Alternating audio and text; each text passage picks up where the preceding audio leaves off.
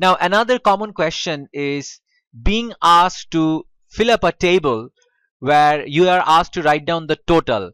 So the way we are doing this math, there is another perspective.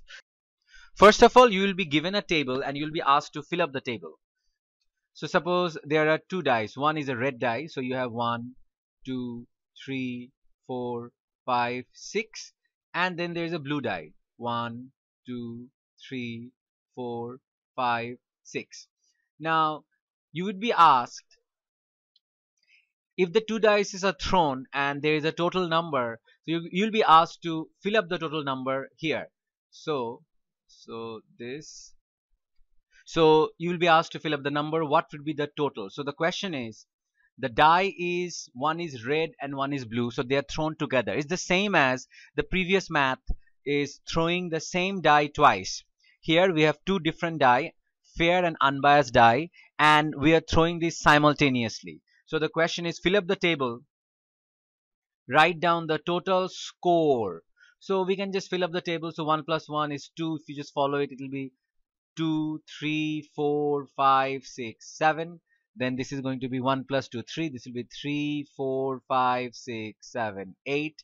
Then this is going to be 4, 5, 6, 7, 8, 9. If you add it up, it will be like this: 2 plus 3, 5, 3 plus 3, 6, and on and on. So 1 plus 4 is going to be 5, 6, 7, 8, 9, 10. 1 plus 5 is 6, 7, 8, 9, 10, 11. Then 6 plus 1 is 7, 8, 9, 10, 11, 12. Now, what you'll be asked to do is you'll be asked to use this table to find the probability. The concept is the same, but this time they'll be asking you to use this table. So for example, if they ask you the question, find the probability that the total is 3. Previously we did using permutation. In this particular math, all we have to do is count what is the value of n.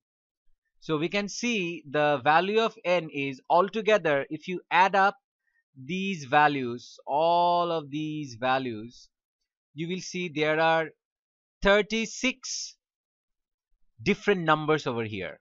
So 36. So now they're asking you, find the probability that the total is 3. So the total is 3 here. 1. Then we have 2. There's only 2. That's it. So the probability will be 2 out of 36, and it will be 1 by 18 just like before. But in this case, we're using this table to do that. Now suppose the question is, find the probability that the total is 5. So the total is 5. So now using this table, so we know there are altogether 36 numbers. So out of 36 number, how many 5 do we have? 1, 2, 3, 4. So there are 4 5s. So this will be 4. So 4 out of 36. So this is going to be 1 by 9. Now the questions can be a little bit different. They can ask you the question, find the probability that the total is more than 10. Okay, so this is a bit different. So now find the probability that the total is more than 10. So in this case, we can see which numbers are more than 10. So if you just follow the diagonals, you will see 11, 11, 12. So there are 3 numbers that are more than 10. So we can write 3 out of 36, which is basically 1 by 12. Now there can be a little bit different type of a question. They might ask you the question, find the probability that we have a prime number. Prime number. Okay, so we know altogether there are 36 numbers. Of them, how many numbers are prime numbers? 2 is a prime number, 3 is a prime number, 3 is a prime number, 5, 5, 5, 5 is a prime number, 7, 7, 7, 7, 7, 7 is a prime number, 11, 11 is a prime number. So now if we count 1, 2, 3, 4, 5, 6, 7, 8, 9, 10, 11, 12, 13, 14, 15. So there are 15 prime numbers out of this 36. So that's how we can do this math also. Then there can be another question. They might ask you the question, find the probability that it's a perfect square. So find the probability that the total is a perfect square. Again, we have 36 numbers. Now out of these, the perfect squares that we have, they are going to be 4 is a perfect square. So 4, 4.